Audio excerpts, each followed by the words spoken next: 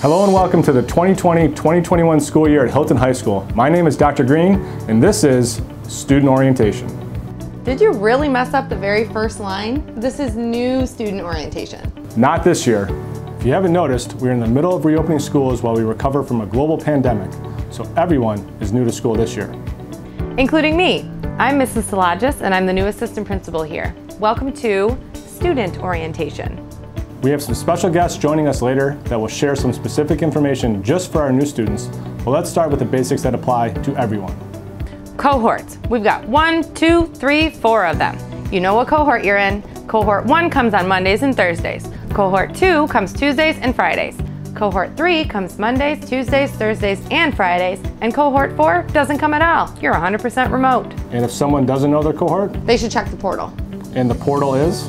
The portal refers to Infinite Campus. It's our student information system that families can access to view their children's schedules and grades.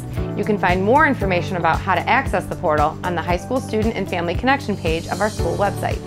Okay, cohorts and portals, check. Let's move on to arrival. You're coming by bus, getting dropped off, driving yourself, or walking. If you're riding the bus, you'll notice there are fewer students.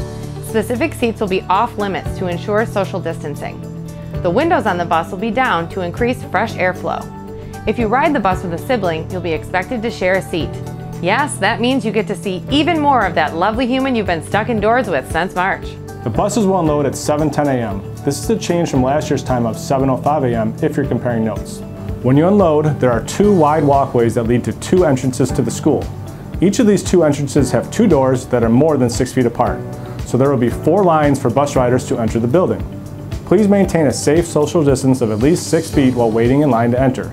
This could be uncomfortable if it is raining and when it gets colder, so please dress appropriately.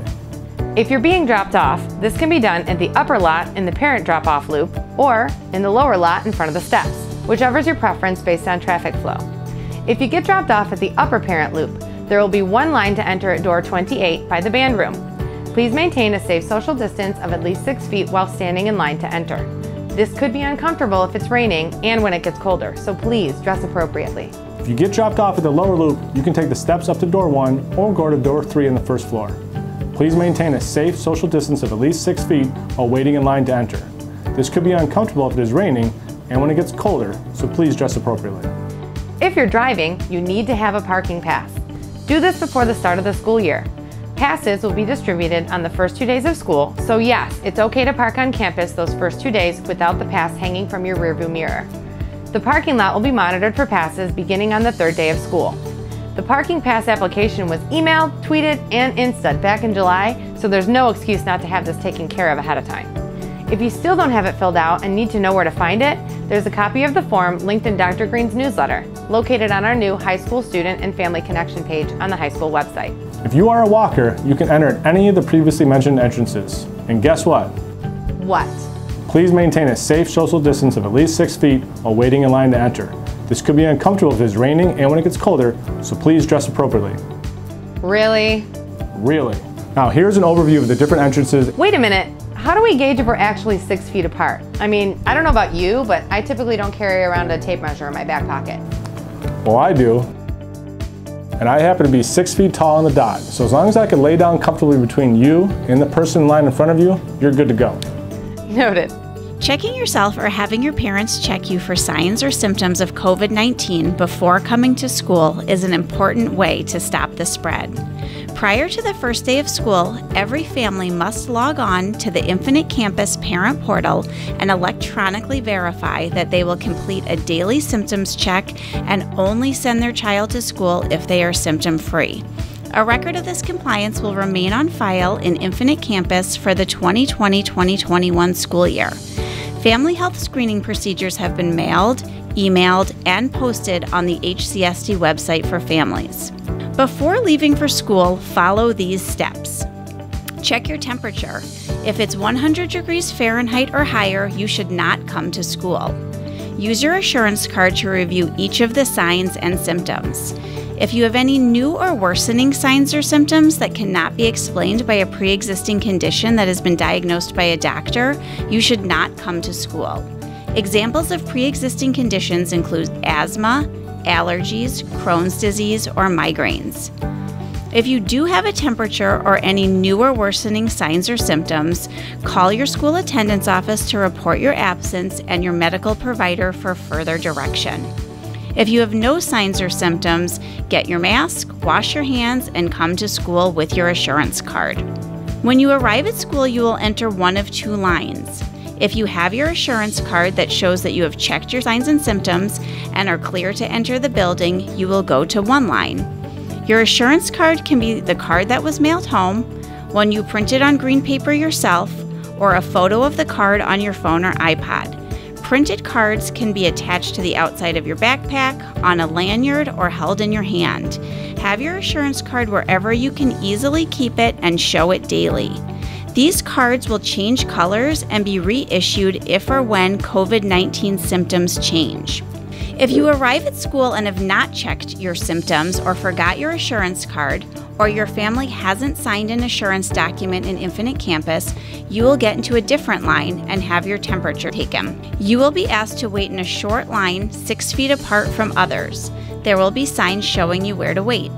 A staff member will be checking temperatures. They will be wearing a mask, face shield, and gloves. They will check your temperature with a non-contact thermometer. This thermometer will be pointed at your forehead for about 2 seconds. If your temperature is below 100.0 degrees, you can go straight to class. If your temperature is above 100.0 degrees, you will be asked to go to the nurse's office and be given some time to cool down before being checked again. If your temperature is below 100.0 when it's rechecked, you can go to class. If it is still at 100.0 or above, you will be sent home. If you come to school with any signs or symptoms, or start to feel them while you're at school, let a teacher know. You will need to go to the nurse for screening and may have to go home to keep yourself, your friends, and family safe. Let's talk about transitions between classes. Passing times have been extended from 5 minutes to 7 minutes to allow for a socially distanced release from classrooms and to account for some one-way traffic patterns in our more narrow hallways around the building. Students are expected to adhere to these routes to help maintain safe social distancing. This is not business as usual. Passing time will not be the fun socialization opportunity as it was in the past. I'm sorry for this, but this is our new reality, and we all play a part in helping to keep our school community safe. You cannot congregate in the hallways and chat with friends. You must remain actively moving and socially distanced from other students and go from one class directly to the next. Restrooms are not to be used during passing time. Lockers are not to be used during passing time. Again, this is inconvenient, but it's about keeping our school community safe. Now let's go to Mr. Legault to talk about classroom spaces. Thanks, Dr. Green, and hello. My name is Mr. Legault. Let's take a look at what classrooms will look like this year. We have taken several precautions to ensure your health and safety while at school. As you probably know by now, our student population has been divided into cohorts so that we can reduce the number of students in the classroom each day. Classroom furniture has been rearranged to allow for a safe social distance of 6 feet between student desks, and students will be required to wear masks while in class. In addition to nightly cleaning, appropriate sanitizing will be done throughout the day to maintain a clean environment for all students, with emphasis on high contact areas and surfaces. Now back to Dr. Green with information about lunch. All right, let's talk about lunch. Yes, finally, I'm starving. Here. Really? Really? Oh, you mean let's tell them about lunch. Got it, sorry. Anyway, for lunchtime, early lunch students can access their locker only after lunch and prior to returning to class. Middle lunch students can access either on the way to lunch or back to class, and late lunch students can only access on their way to lunch. Students must maintain a safe social distance and not use their locker unless lockers within 6 feet are not in use. Are the commons going to be set up differently than they normally are? Indeed. Commons 2 and 3 will be equipped with student desks spaced at an appropriate social distance for students to use during lunch sets. Students cannot move desks closer to sit with friends during lunch. We are identifying additional spaces for students to eat lunch. What will dismissal look like this year? Dismissal times will be slightly staggered this year. Only students who ride a bus will be dismissed by their teachers without a bell at 2:10 p.m.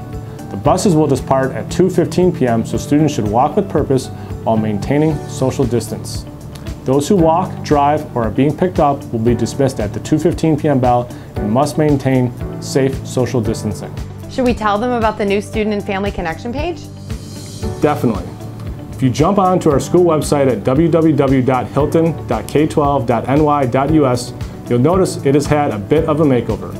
We redesigned the site and added a link to the menu to our new Hilton Family Connection, which is now your go-to hub for school updates and information. Here, you'll have access to our school handbooks, tons of resources for both students and their families, and of course, updates from me. You'll also find some information about new student orientation there. Speaking of new student orientation, let's turn it over to our special guest for some information specifically for our new students. Hi everyone, I'm Kennedy McKinney. And I'm Riley Ball. And we're here to talk to you about new student orientation. This year, new student orientation will happen a little differently than in years past. New students will be completing some activities online to get them accustomed to Hilton High School. Where can they access these activities, Kennedy? New students will have access to a Google Classroom designed specifically for them. It contains a ton of need-to-know information for new students, as well as activity modules for new students. Each module contains an action item for students to complete so that we know they are up to date with school rules and policies. These action items include our Academic Honesty Code, Digital Citizenship, and the Dignity for All Students Act, which is New York State's anti-bullying legislation. Yep, it's super important to complete these action items because they can save you from getting yourself into trouble accidentally this school year. Sometimes you don't know what you don't know. Exactly. Better safe than sorry. Will new students have a chance to ask questions at any point before school starts, Riley? Good question, Kennedy. Yes, we will be holding a live Zoom session on September 2nd from 7 to 8:30 p.m. to give new students and their families an opportunity to ask questions that they may still have. Perfect. Stay tuned for an update from Dr. Green for more information on that. That's all for us. Now back to Ms. Salagis for an update on remote learning. Thanks, Kennedy and Riley. Okay, folks, time to get real about expectations for Chromebook use this year. Most of you already have your Chromebook, so don't worry, freshmen, you'll get yours soon. We want to make sure that you're getting the most out of your devices, so here are a few guidelines you need to follow this year. 1. You should be bringing your Chromebook and your charger to school and home with you each day. This will help to ensure that you're able to participate fully in all of your classes, even if your Chromebook battery is low. 2. Charge your Chromebook at night. If you tend to forget your Chromebook at home, put it on your nightstand to charge right under your cell phone. You remember to bring your phone every day, right? As someone who's left her computer at home a time or two, I'm telling you, it helps. 3. Zoom etiquette. When you're logged into classes on your remote learning days, the expectation is that your camera is on, your face is in view, and that your microphone is muted to start. Please be respectful in your Zoom classes. 4. Please be smart when using your school computer and remember that your digital footprint is permanent and searchable. Your behavior online can have a significant impact on your future, both positively and negatively. And lastly, please remember that once you press send, anything you post on social media is fair game. It can be saved, copied, and shared with just about anyone. Make good choices and remember that your behavior online can have repercussions in school as well. Keep it positive. Use social media to spread kindness.